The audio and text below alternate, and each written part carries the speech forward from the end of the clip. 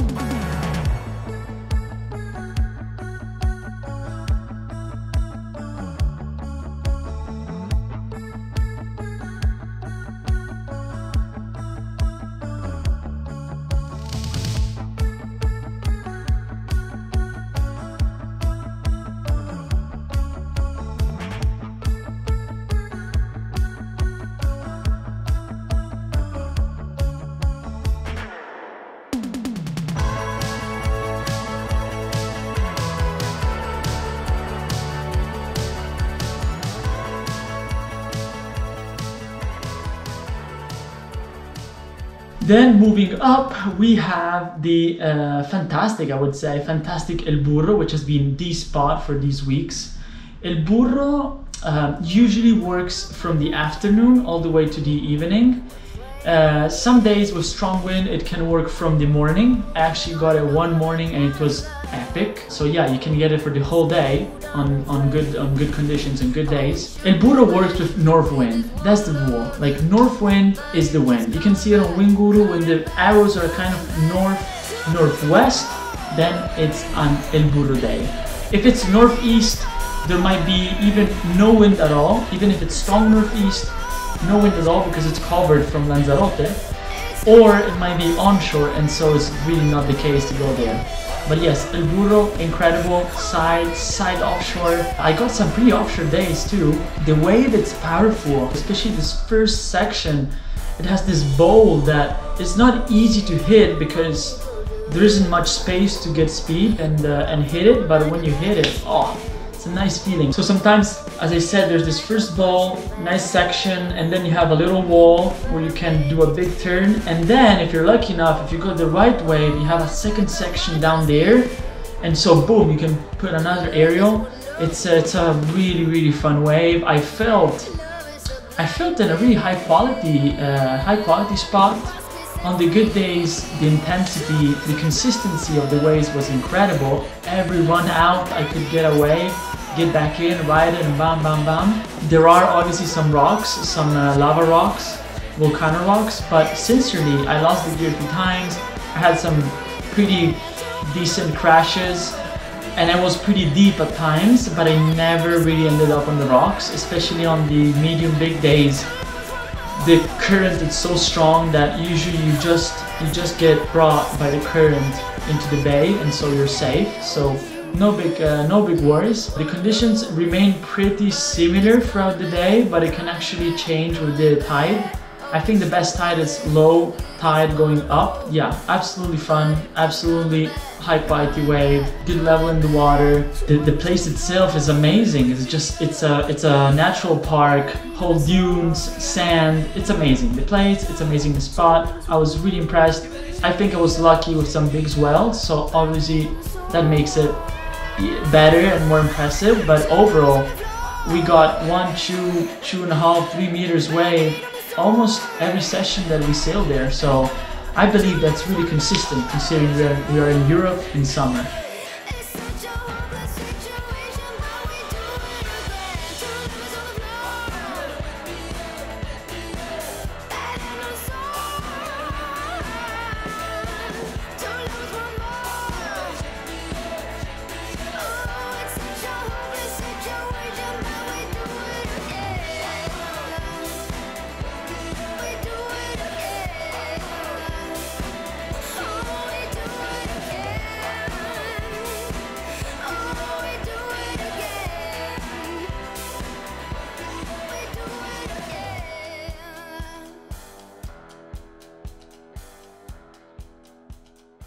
Then on the north shore there is Punta Blanca. So after driving from Coralejo to El Cotillo through the whole north shore, past Majanicho, there is Punta Blanca. So Punta Blanca is a starboard tack spot. I'm sorry I didn't say it. The other two spots were port tack, obviously, as you could see from the images. Punta Blanca is completely different. We go from side off riding port tack, we go to side onshore / onshore starboard tack jumping mainly. That's Punta Blanca. Punta Blanca works with northeast and only northeast. With north it can get really light and super onshore, so you want to go there with a strong northeast forecast. Waves can be pretty big. It can be a fantastic jumping playground. I got it one day on 4/4 full power and it was absolutely really fun, like kind of a Pozzo style, not that windy, but plenty of ramps. Sometimes with high tide there's even too much water, and so it's kind of hard to pass all the white waters, but amazing. And if you're good enough, if you can find the right sections, you can also get some really decent turns and rides, you know, because the wave starts from down there and you can have a bottom top and then play with it backside and then attack again in the front side. It's fun. It's fun both for riding and jumping, especially if it's pretty windy. Usually you sail with kind of big sails over there, so it's not really an easy spot. It's pretty physical. Side onshore, medium light wind, it's pretty physical, but when it gets strong, it's really fun. Big ramps, high speed, space in between the waves. You can go really high. Obviously my starboard tack jumping skills aren't that good. I haven't been training them that much in all these years, because when I was in Maui I was focused at riding at Arequipa, and the only other place where I could jump starboard tack was Oregon, and I've been there only for like 2 weeks just to compete. So yeah, I could only do like back loops and some stall forwards. And Punta Blanca is the perfect spot to train and improve those conditions. Depending on the tide, you have to launch from different places. So if it's high tide, you can launch from the little beach, which is obviously pretty comfortable. But when it's low tide, the tide changes so much that you gotta actually walk all the way to the point and get in from the rocks, which is not that nice, but if you understand where to go, it can be okay. You just gotta pay a little bit of attention. But yeah, the spot also changes a lot with the tide, obviously, because the water is moving a lot, so the waves can be different.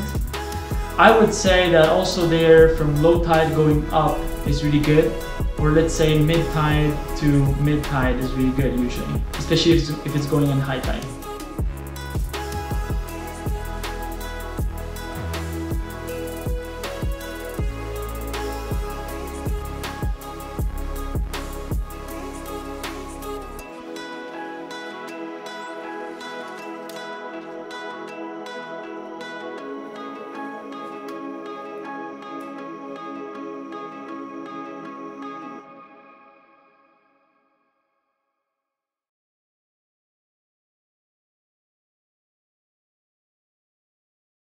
Last spot, it's El Cotillo, which on the west coast, northwest part of the island. Sincerely, I never sailed there, so I can't really tell you how it is. I heard a lot about the spot. It's kind of a big beach break that sometimes can leave space for a few turns, but I've never really seen it working. Every time I passed by, it didn't look that inviting, so so I never sailed there, but I know that's an option. Again, with northeast wind, should be the right wind. But yeah, so these are the 4 spots. As I said, plenty of different conditions, really complete, I would say. Really fun. The other thing about Fuerteventura, I feel like this island is really nice. Like it's a cute island, you know what I mean? Like the Parque Natural of El Burro with all those sand dunes is amazing. And then Corralejo is a really nice place, you know, plenty of restaurants, also vegan restaurants I found, both for breakfast, lunch and dinner, which is quite impressive. And then all the North Shore, it's so wild. It's really nice to drive through the whole North Shore on the dirt road and see so many different waves and spots. Especially in winter, there are a lot of amazing spots going off on the North Shore. Not in summer. In summer it's almost only Punta Blanca. I had a lot of hikes. I went to El Barranco Encantado. I feel like being in the middle of the desert. It was an old river. And then I've been to this volcano in Lajas, which is really nice and impressive. So much energy, so much strength from nature. Really nice activities to do when it's not windy. And finally, probably the best hike, the best adventure was going to Cofete, which is on the complete southwest of the island. I wasn't lucky because I got it pretty cloudy, but still, the landscape in general, the landscapes and the place itself was absolutely stunning. I love seeing those places, and now with the drone I just have so much fun filming and getting some nice shots, because I really love seeing nice natural places, and with the drone you just get this amazing point of view perspective, which I love to see and I love to share. I think it's pretty emotional. Overall, a great island, a great stay.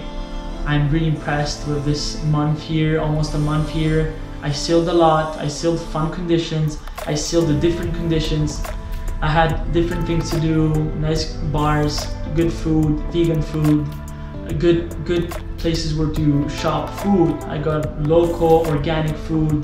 So best, you know, the best food to recover fast and feel fit. Yeah, also some hikes when there was no wind, and overall it just feels good. There is a lot of variety, little towns. I will for sure be back. I'm happy that I rediscovered Fuerteventura. I will be for sure back.